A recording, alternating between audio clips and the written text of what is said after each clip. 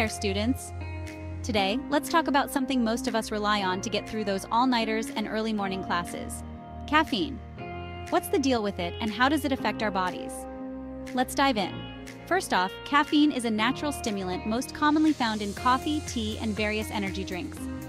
It works by stimulating the central nervous system, which can make you feel more awake and alert. That's why that morning cup of coffee can feel like a lifesaver. But how exactly does it work? Well, caffeine blocks the action of a neurotransmitter called adenosine.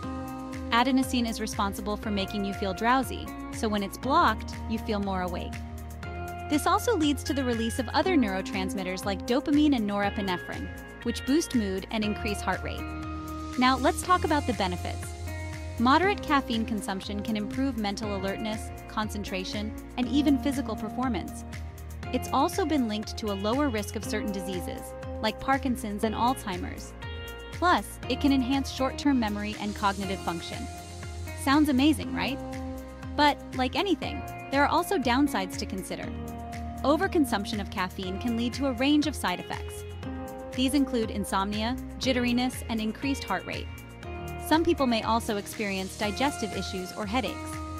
It's important to note that everyone's tolerance to caffeine is different. What might be a perfectly fine amount for one person could be too much for another. The recommended daily limit is about 400 milligrams, roughly the amount in 4 cups of coffee. But even this can be too much for some people.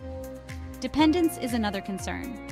Regular caffeine users can build up a tolerance, meaning they need more to achieve the same effect. This can lead to a cycle of dependence and withdrawal symptoms like headaches, fatigue, and irritability when you don't get your usual dose. So, what's the takeaway? Caffeine can be a helpful tool for boosting alertness and performance, but moderation is key. Listen to your body and know your limits. Enjoy your coffee or tea, but be mindful of how much you're consuming. Alright, that's it for today. If you found this video helpful, don't forget to like and subscribe for more content like this. Thanks for watching and stay energized.